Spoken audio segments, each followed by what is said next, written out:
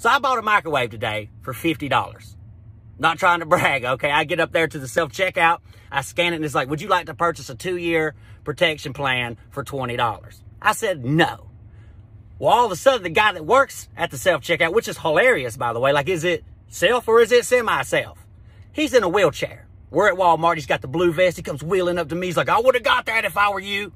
I was like, whoa, was that like a threat? Like, what do you mean? Like, what's going to happen if I don't? Like, did you not get the protection plan? I was like, it's fine, man. I'm good. And he's like, well, can I ask why not?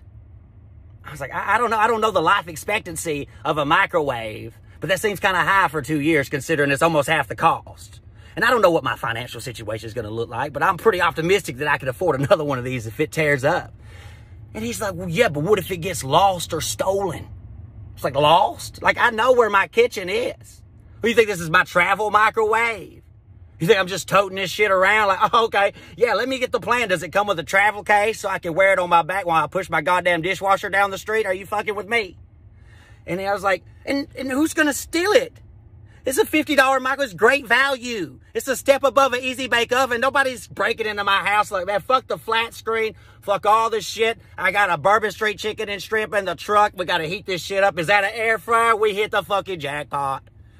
Jesus. But he kept trying to sell me on it. And like, I didn't want to just snap on the guy because he's in a wheelchair. But like, now I have to.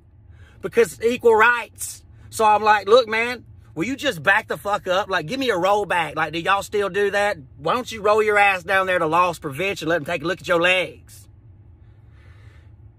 And he got all mad. He's, I'm not going to stand for this. And I'm like, clearly, I got to go into hell, go into hell. We're all going to hell's fine. But I'm pissed, you know, so I'm like fucking trying to swipe my card to get out of there. Because now I'm in here making fun of people with disabilities and shit again. And I already got cussed out about fibromyalgia.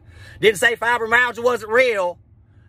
Anyway, so like I get out there and I'm flustered, right? And all of a sudden I hear behind me, your card declined. I'm like, oh, and here he is, Hot Wheels just coming out the fucking door like it's the pearly gates. And I'm like, oh, will you lower your voice, please? So I go back inside. He's wheeling up behind me. He's like, oh, okay. He said, well, why didn't you just say you couldn't afford it?